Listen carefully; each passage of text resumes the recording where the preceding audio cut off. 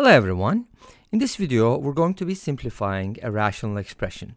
We have x to the fourth power plus 3x squared plus 4 divided by x squared plus x plus 2, and we're going to simplify this expression. I'll be presenting three methods, and let's start with the second one.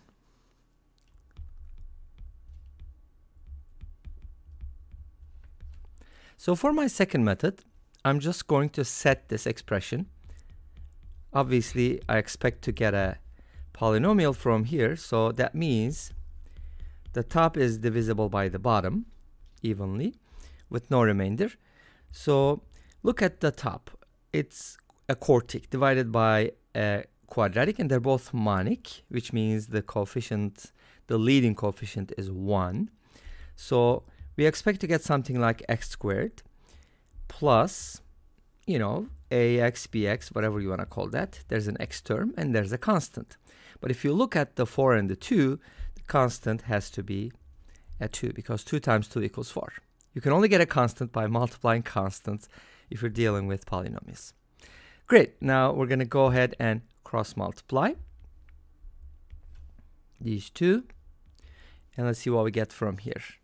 X squared plus x plus 2 multiplied by x squared plus bx plus 2 is supposed to equal x to the fourth plus 3x squared plus 4. Great, so these are polynomials on either side. We're going to set them equal, arrange the coefficients, and then,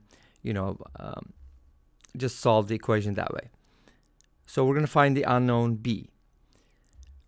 Just to spare you the trouble, I'm going to give you what we get from the left-hand side. You're going to get x to the fourth plus b plus 1 x to the third plus b plus 4 x squared plus 2b, or not 2b, I have to make that joke, right, times x plus 4.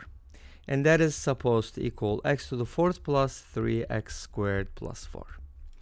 Now, what does this mean? It means the coefficient of x to the fourth must be the same, the coefficient of x cubed, so on and so forth, on either side of the equation. Because these are polynomials, these are true for all values of x, the real number set. So here, that doesn't look good. The coefficient of x cubed on the right-hand side is, there's no x cubed, so it's 0.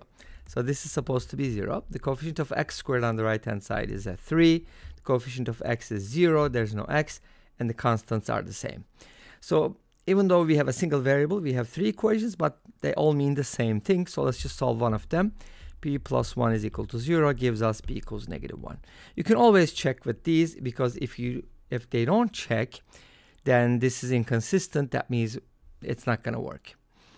Okay, so b equals -1 gives us the answer, right? Because this is what we were looking for. So when you divide x to the fourth plus 3x squared plus 4 by x squared plus x plus 2, that gives you x squared minus x plus 2, because b is -1, the coefficient of x.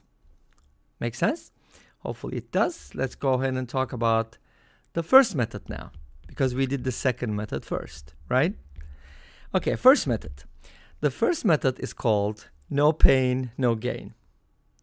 So we're going to be doing long division. So here's how it works. We're going to divide, and I apologize if you're not familiar with this type of notation, but this is how we divide things here. We're going to divide x squared plus x plus 2 into x to the fourth plus 3x squared plus 4. That's why we write it this way. So x squared goes into x to the fourth how many times? Let's go ahead and find out. So in this division problem, we kind of check the, the highest degree terms. X squared goes into x to the fourth x squared times, right? And then all we have to do is multiply the x squared by that, by the divisor, and that's going to give us, the answer. We're going to subtract it from there. So just like division, right? Okay, let's multiply by x squared. We're going to get, okay, I'm supposed to write it here. I'm confusing myself too. X to the fourth plus x cubed plus 2x squared. And then what we have to do is negate the second polynomial and add, which means we're subtracting by adding the opposite. So We're going to negate the second one. This is going to be a negative sign. This is going to be a negative sign. And this is going to be a negative sign. X to the 4 is going to cancel out. We're going to have negative x cubed. And 3x squared minus 2x squared is just going to be positive x squared. And now we're just going to bring down the 4. Make sense? Okay. Now, what are we going to do next? Next, we're going to divide x squared into negative x cubed. And that goes negative x times. If you distribute or multiply negative x by this, you're going to get the following. Negative x cubed minus x squared minus 2x. And then what we have to do next is, negate everything and add. So we're going to add like this. And we're going to get the following. X cubed, of course, needs to cancel out. X squared plus x squared is 2x squared. And then we have plus 2x plus 4. And that should perfectly work because we're supposed to get 0 remainder. Now notice that x squared plus x plus 2 goes into this 2 times. Exactly. And when you multiply, you're going to get the same thing. And when you negate and add, you're going to get 0 remainder. So the answer is going to be x squared minus x plus 2 as before, right? So as a conclusion, x to the 4th plus 3x squared plus 4 divided by x squared plus x plus 2 is going to be x squared minus x plus 2. And now the third method.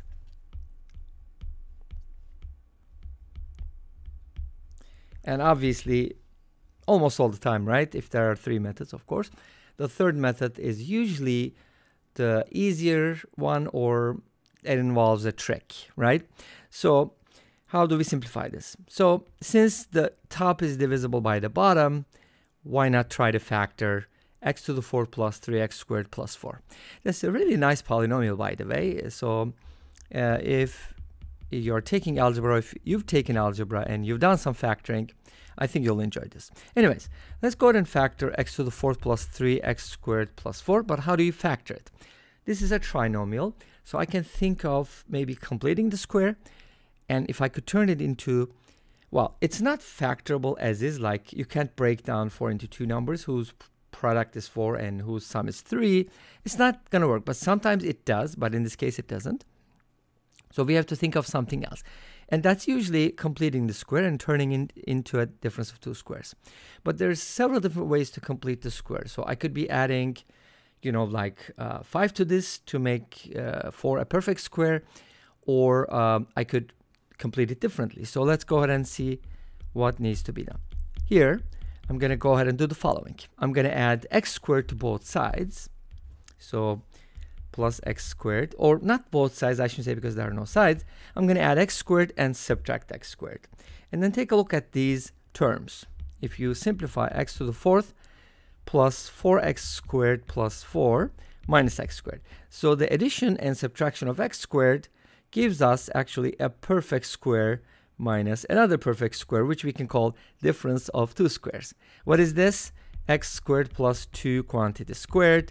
What is this? X squared. Therefore, this can be written as x squared plus 2 minus x times x squared plus 2 plus x. But this was the numerator, remember? And the denominator was x squared plus x plus 2. These two are the same, they cancel out, leaving us with the answer x squared minus x plus 2. And this brings us to the end of this video. Thank you for watching. I hope you enjoyed it. Please let me know. Don't forget to comment, like, and subscribe. I'll see you tomorrow with another video. Until then, be safe, take care, and bye-bye.